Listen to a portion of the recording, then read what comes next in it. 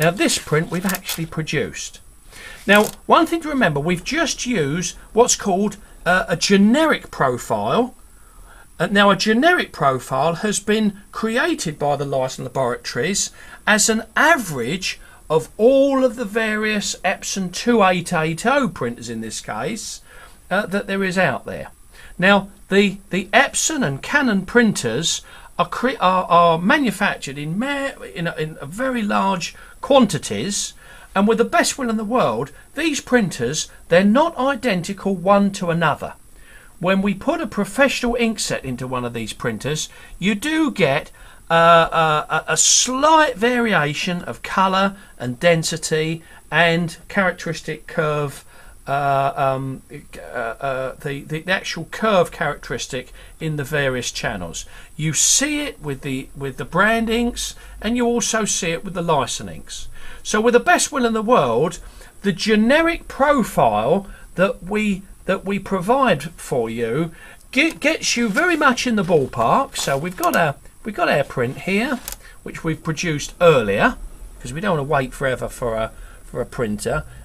They're pretty quick. They're about just over a minute for an A4, which is very, very quick. And of course, I have to say, with the Lyson inks, you're getting your printing done at 1/5 of the price. So you're getting your cake and eating it too.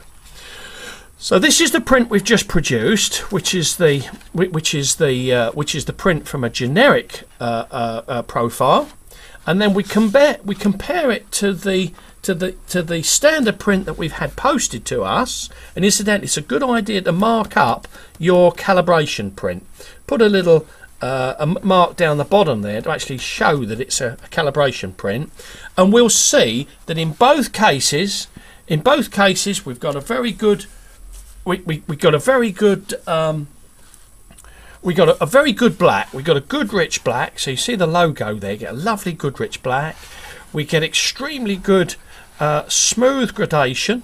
So up the top there, let's bring it down. You've got an extremely smooth gradation going from the good rich black up to the very good white of the paper. One of the things about the Lyson paper is you get a very good clean white.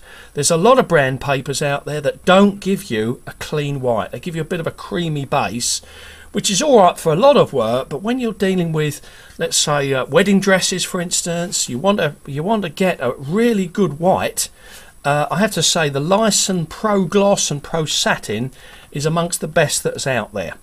So you're getting a really good black, a good gradation. It lifts off from its very, very strong black. It lifts off beautifully.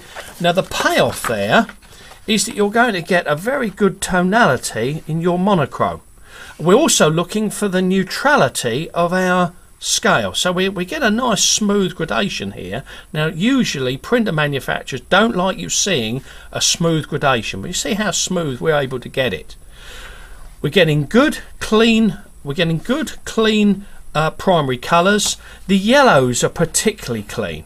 Very, very important to render a good clean yellow, because when we're then rendering a pale flesh tone, we get a nice clean flesh tone with good definition. We don't necessarily end up with a muddy flesh tone. We don't get in our blacks, for instance, we end up with a well-defined black, not a milky black or a muddy black. We're looking for well-defined colour. Now we don't want to exaggerate colour, but we don't want to understate colour either. Now when you've completed your printing, if you find you don't get a good match between your